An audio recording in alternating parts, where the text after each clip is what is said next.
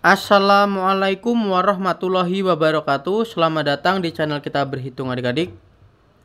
Pada kesempatan kali ini kakak akan mencoba untuk menjelaskan bagaimana sih cara mencari FPB dari dua buah bilangan 18 dan 24. Kita akan menggunakan faktorisasi prima untuk mendapatkan FPB nya ya.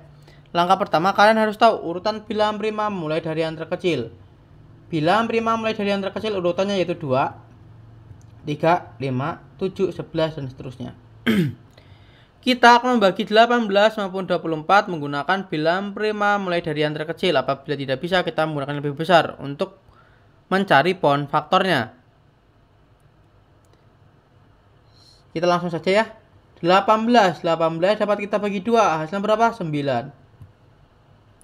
9 dapat dibagi 2 tidak bisa, kita bagi 3 ya. 9 dibagi 3, hasilnya 3.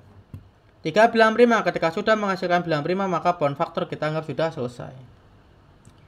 24 dapat kita bagi 2, hasilnya 12. 12 dapat kita bagi 2, hasilnya 6. 6 masih dapat kita bagi 2 lagi, hasilnya 3.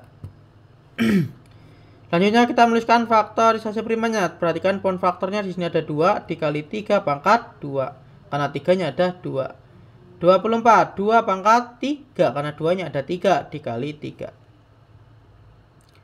Bagaimana cara mencari FPB-nya? Untuk mencari FPB kita menggunakan angka yang terdapat di kedua faktorisasi prima. 2 dan 3 terdapat di kedua faktorisasi prima.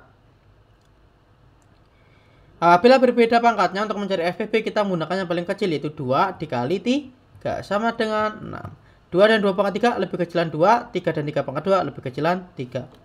Sehingga FPB dari 18 dan 24 adalah 6. Mudah sekali bukan? Apabila kalian sudah paham, kalian luar biasa. Sampai jumpa di video berikutnya. Wassalamualaikum warahmatullahi wabarakatuh.